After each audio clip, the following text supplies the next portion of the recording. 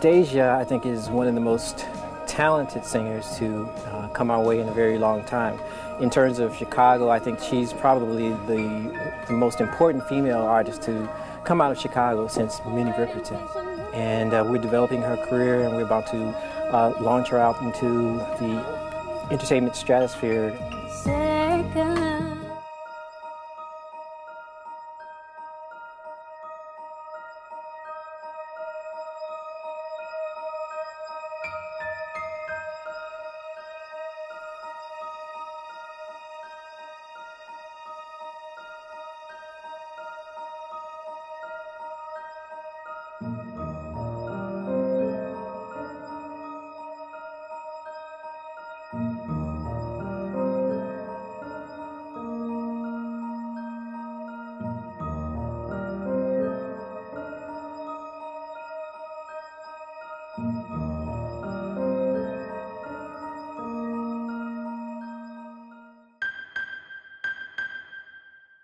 I'm a songwriter, so words are important to me.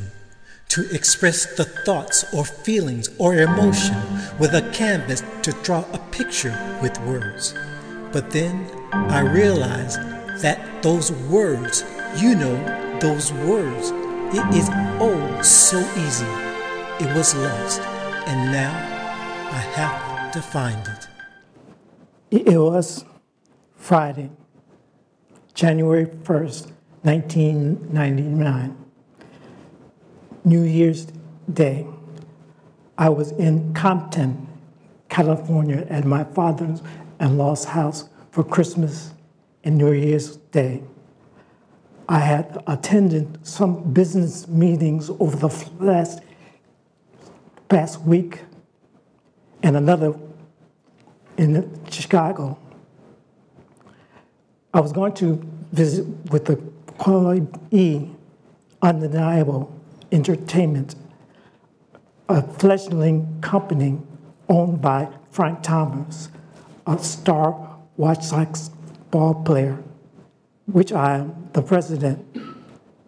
Also, late afternoon Monday, I was scheduled to a trustees meeting with Marvin L. Wines Academy Performing Arts in Detroit. I am a board member. Over a last year, though, my marriage is in trouble. I blame me and only me. So we listed a counseling service. All of my thoughts, my soul and heart, I opened up because I wanted to make my marriage work. At that time is 15 years old. Like any marriage, we had some bumps and bruises. Well, a lot. But we had good times too. We worshiped at our church in Oak Park. We raised her daughter, my stepdaughter. We have friends. We travel the world. We have box tickets for opera, symphonies, plays. We dine in the best restaurant. We have a home, a mansion, really, and fancy cars. I want to make my marriage work. In November in 1998, I had an appointment and a seminar in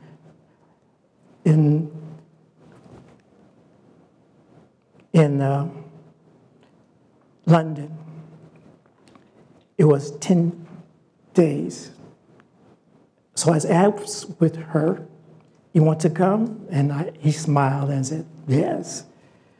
And we scheduled in January some appointments and my label and a seminar in Cannes, and she was coming too.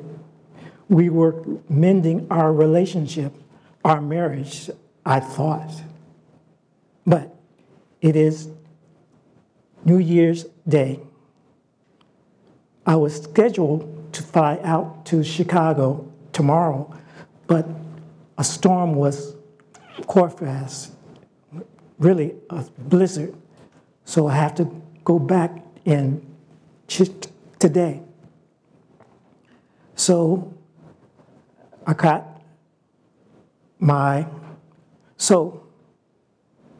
I was scheduled to fly back not once, not twice, but 3 times. Maybe my body is telling me there's something wrong, but I didn't listen. So I boarded the plane. It was 10 p.m. My wife stayed behind to visit with her family, and my stepdaughter is away to college. At Chicago Midway Airport, I got my baggage and go outside to a taxi. It was low, but very cold. I waited, at least an hour. Finally, another passenger shared a taxi. The snow dragged to a full-blown blizzard. I arrived in my house and settled in, unpacked my luggage. I slept. But then I woke up a little later because there's something wrong with my body and my mind. So I reach over the phone and pick it up the receiver, and I ask myself, what's this? What's this? I didn't recognize the actual phone or what it is. I keep picking up the phone and putting into my ear and then setting it back down. Again, I pick it up and then back down. Constantly, I want to know what it is. I guess I dozed off. And then, again, I pick it up and then back down. But this time, somebody called. It's my wife. I probably said, "Hello?" or something like that. And she asked, "What's the matter?" I mumbled something into the phone. Of course, she's still in L.A. Her father gets on the phone and said, "Just talk to me." My wife calls the next door neighbor. She said, "There's something wrong with Paul. Can you check and see what's going on?"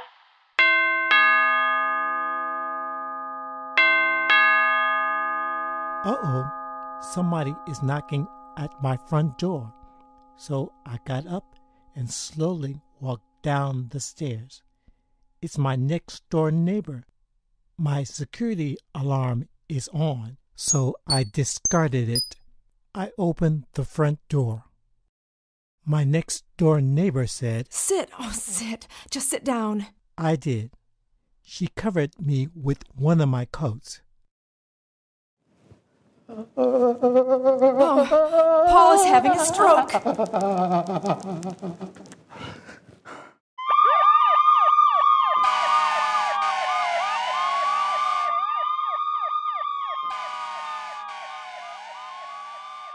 There is a very short time that I can remember after that, maybe 2 seconds or so at the ambulance. And then God said to me, "Hold on. Time out. Come here. I want to talk to you." And so my journey began. This is heaven. There's no space or time, just heaven. No dawn or dusk. No dawn or dusk. No light or darkness. No light or darkness. No pain. No pain. No pain. Just peace and love. I have no voice. No voice. But I can understand. And God said to me, You didn't listen to me, so you're going to listen now. So obviously I listened.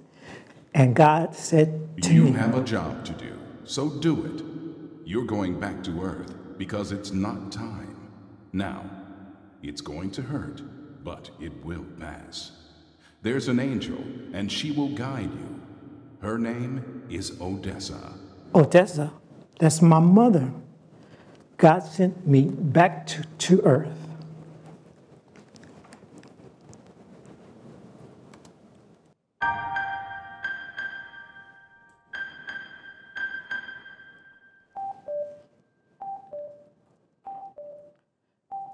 I'm in the hospital at that point, West Suburban Hospital in Oak Park. I am in intensive care. I remember the room faintly. The room was isolated, very dark with no windows, no chairs, just a bed and equipment. The doctors ordered some sediment. I slept. They revealed that I had an ischemic ABC of a stroke, a lack of glucose, and I had a stroke. And an inability to understand or formulate speech. Aphasia. One of my affected brains was dead. My instrument, my voice, lungs, diaphragm, trachea, central supragluteal system, and our articulators was lost. My vocabulary, the words of experience throughout childhood up to the stroke, the tools to communicate was lost. The articulation, lips, jaws, and other organs to making sounds was lost. Semantics, the meanings of words was lost. Syntax, the principles and rules to constructing sentences was lost. The incentivization, speaking clearly and precisely, was lost. The sequence, as the numbers in the alphabet, was lost. The rhythm, the pulse, the beat was lost, but my intelligence is intact. My voice, I have to learn my instrument, my human voice. West Suburban Hospital released me, and then the ambulance transferred to Northwestern Memorial Hospital in Chicago. I stayed for a month. At the stay, my wife visits me and said, with a weak tone, "Retired. Sell. Why?" Some years back, we talked about our future. One of the plans was to retire and move to Hawaii. So I said to myself, this is it. This is it. I was 27 years old.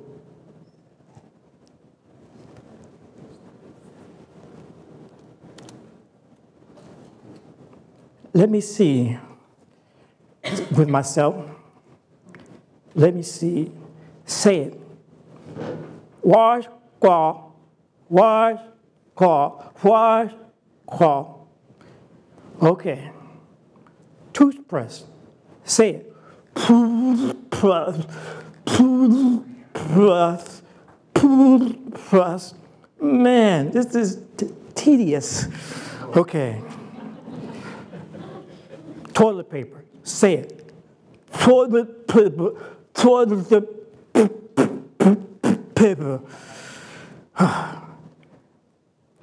At the office in Chicago, I was cleaning my desk, and undeniable, one of my employees said, my artist Deja Gomez and her label was in rotation in BBC in London. That's major. And another entourage, a singing group, was charting in Billboard. That's major too. My effort is not in vain. My plan is 2 years to blossom. Well, 2 years is now. But the record company didn't follow up. Thomas and their manager decided to disband the company and just focus baseball. I continue my recovery. I've received some basic communication and physical help with the Rehabilitation Institute in Willowbrook. One of the employees was Edie Babbitt. 6 years with basic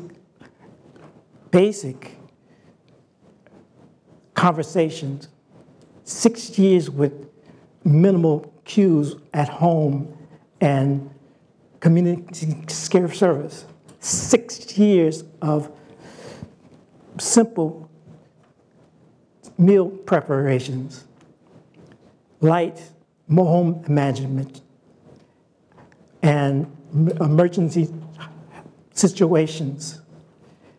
6 years of all the activities of daily living ambulatory. 6 years was simple management conversation. All of my goals was met, but it's a long way to go.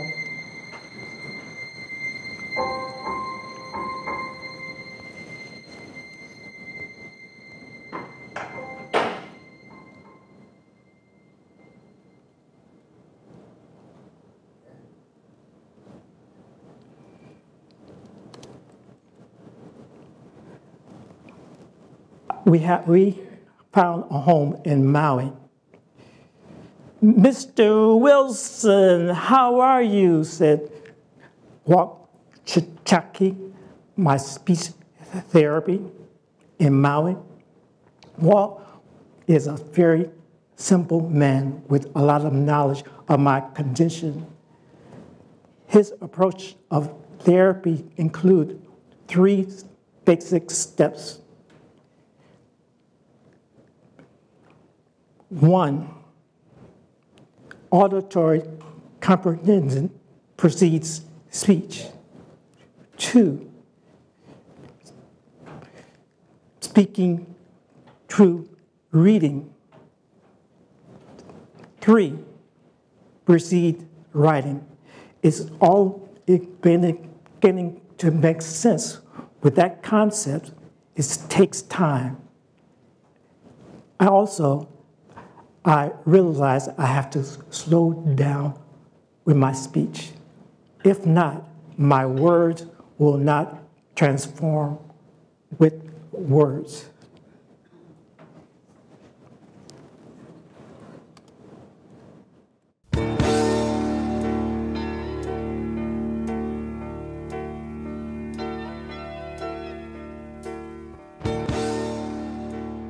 In June 2004, my wife handed an envelope. At that time, I can't read per se. It was locked up in my brain, but I have to slow down with all of the connections, piece by piece. But they said what I understand. Her attorneys said she wants to divorce. I didn't see it. Why? We had a good life. I worked hard with my family. With a partner, I can practice my speech and she can do everything he wants, and I will support her. But I did fight it with my marriage. But as the saying goes to dance partner, it takes two to tango. I don't know why she wants to have a divorce. One of the attorneys said, she's faking it. I said, faking it? Ha! I have to be alone and strong. Just friends, we're lovers we used to be. And that's so hard for me to see, 'cause I still remember how it used to be. I still remember how it used to be. I still remember how it used to feel.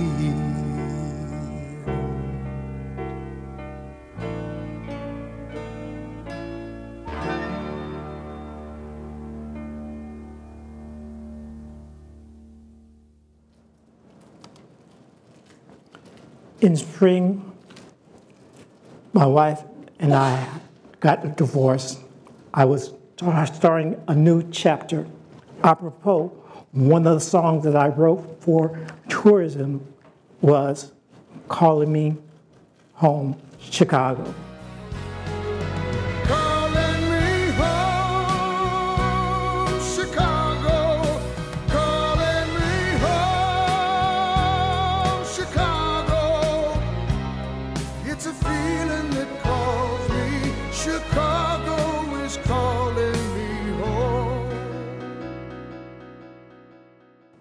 In September 2005, I found a nice condo in Chicago. It was across the street at Lake Michigan and Soldier Field. I guess I like the water and I can resume my jogging in the spring, summer, and fall. Now, winter though, no. Why, you ask me? Because my stroke did not affect me. It did affect it because my stroke didn't also gave me aphasia. It also affected me physically. My extremities, my hands and foot, it's subject to movement and temperature changes, especially cold weather.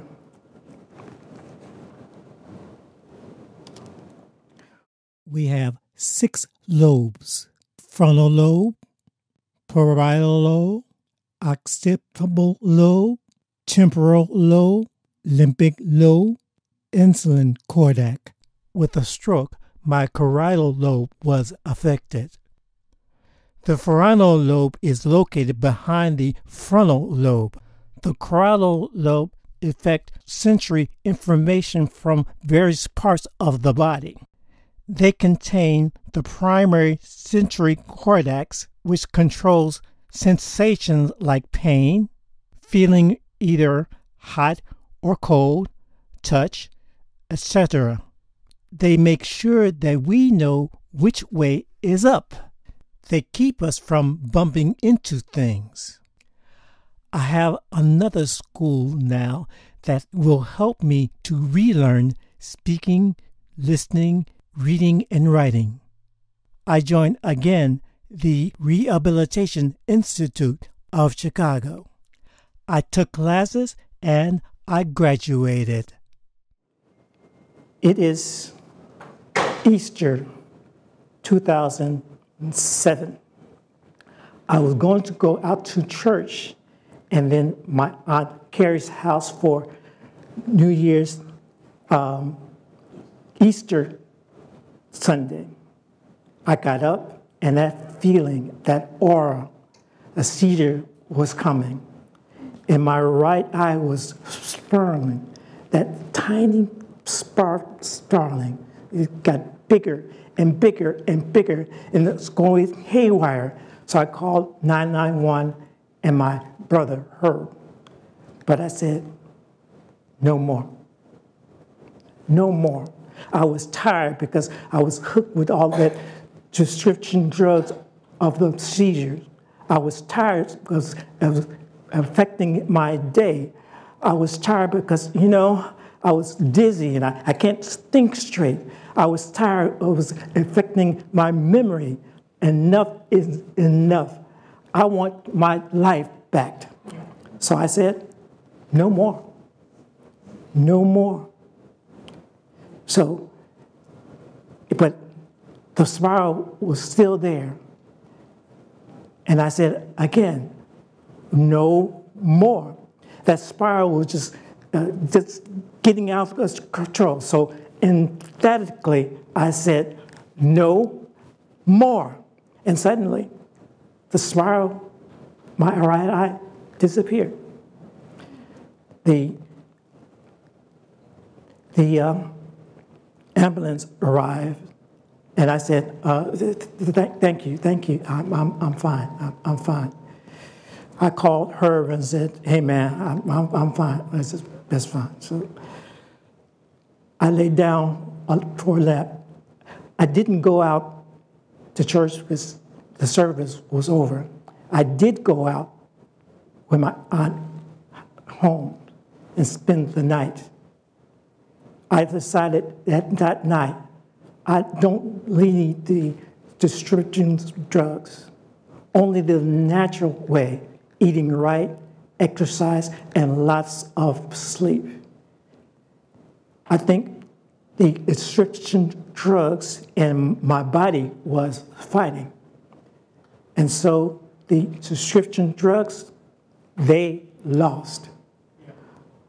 A side note, in the winter,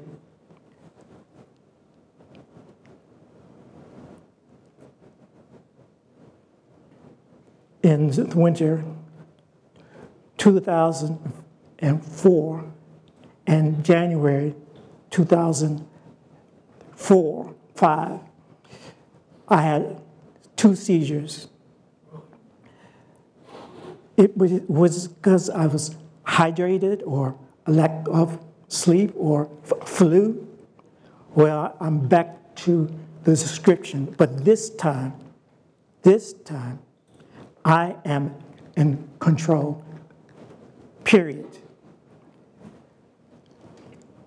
I worked hard with my memory 7 years ago without the prescription, and I can retain the memory. It was affecting me, so it's going to a minimum. Less is more. I had an annual appointment with my urologist, and I will demand to lower the amount. I am in control.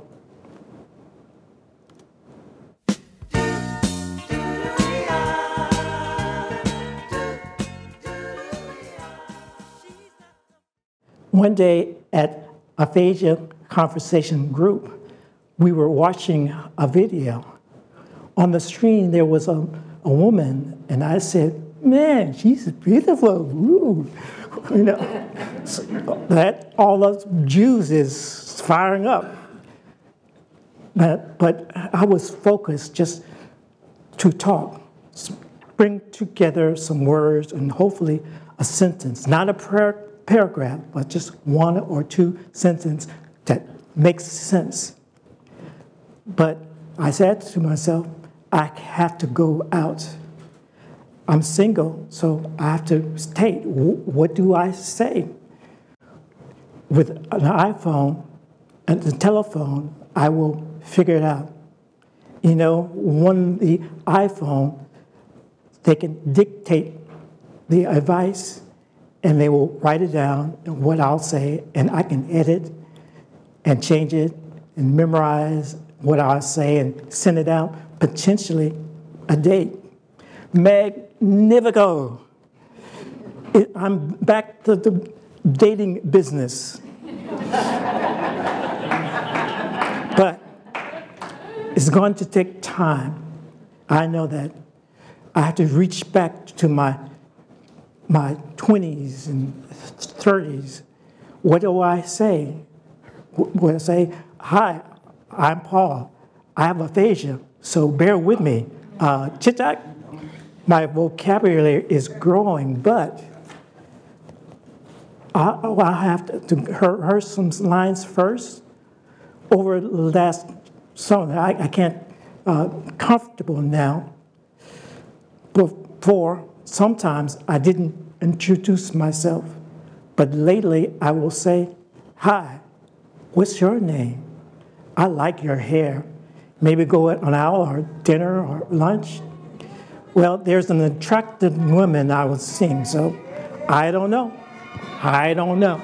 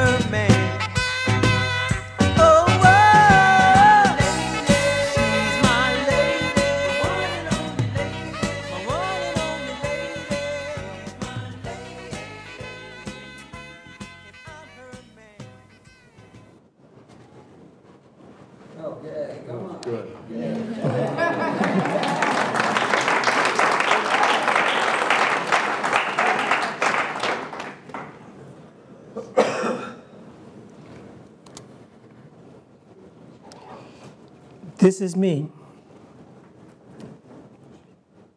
This is who I am. The old Paul is a memory, but it's still intact.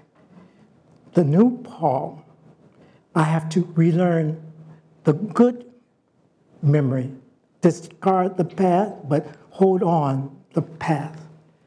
I'm excited with the new neurons. We're talking, conversing with the new technology, synapses. I have to still learn new pathways, new experience, new people, new ways to navigate in my brain. When I talk with other people, I'm learning what I'll say and just small, large or small. I know there's no magic wand, no voodoo situation, and voila, I'm healed. There's no pills or special water combinations and sleep, and I wake up and so I'm healed. There's aphasia, there's no steps to follow, and presto, I'm healed. It is hard work. Now, with aphasia, it's going to take time to heal. There's no set time. The brain sets the time, not me, and they'll take their own time. The brain can't rush it. So it's going to take time for life. I know that. But I'm up to it.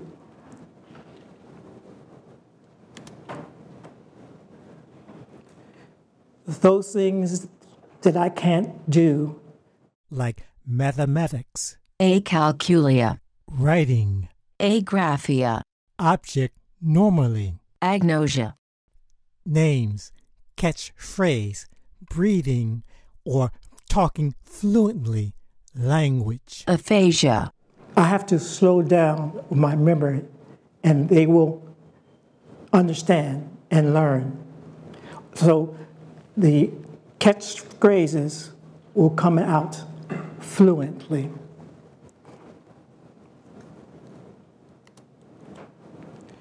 Through it all, with 18 years of practice, patience, my instrument is found. My vocabulary is found. The articulation is found. Semantics is found. Syntax is found. The enunciation is found. The sequence is found. And the rhythm is found. Well, I had a meeting with God. Okay. Now, they said I had a stroke, but, I had a meeting with God. Now,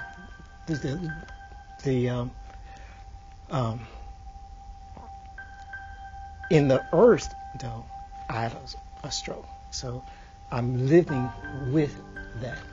And, but life, it goes on, okay? And every day I wake up and I'll concentrate, I'll practice, and all the things that I've done, I have to do it all over again. But that's fine. I mean, that's fine, that's fine. And every day I will practice, okay, and live life. Well, again.